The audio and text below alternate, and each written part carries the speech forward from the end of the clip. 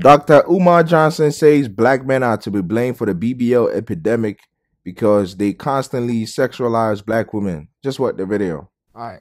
So what I was going to say was that I think a lot of women make decisions, A, for themselves, and B, to impress their friends just as much as a man. Tell me about the. Okay, go ahead. That's just what I'm saying. You like, said impress their friends. Yeah, I think a lot of women do things to like keep up with their friends and impress them. Are like, you telling me you think women got the BBLs more to impress their girlfriends I didn't say more. than to be viewed as attractive as a man? I didn't say more, but I do think there's women. Which one leads? Huh? Sorry. Which one leads? Impressing the friends. I think impressing. I think be for perceived themselves. as attractive. What? I ain't gotta be attractive. I think it's just for self-esteem. I think sometimes women look in the mirror. Did you hear what he just said?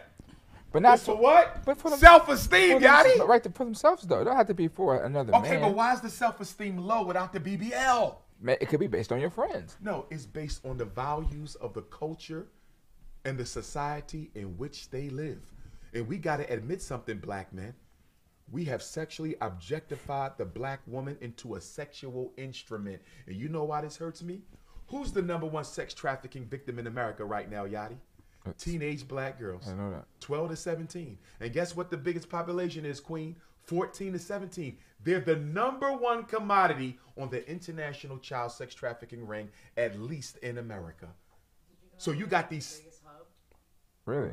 Oh yeah, Atlanta is the biggest hub for child trafficking. Los Angeles is the biggest in the country, but Atlanta is one of the top ones. I heard the airport here. They like even have signs in there, like in the airport. Wow. Which makes sense because Atlanta is the busiest. Men really get blamed for everything, but black men really have it the worst because we get blamed for every fucking thing. Telling black women what they want to hear is very profitable. Dr. Umar just trying to get his female audience up, just like how Derrick Jackson did. I thought women get all those things for themselves. Now we getting blamed for it. So which one is it? Women support the BBL lifestyle and make other women feel less than if they don't have one.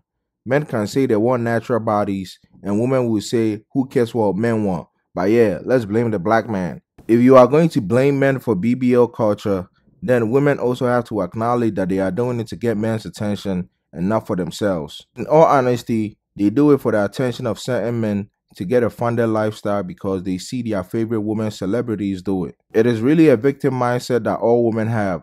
BBLs has nothing to do with men. It has everything to do with women competing with each other. They want to be victims in all situations because it gets them their attention and sympathy.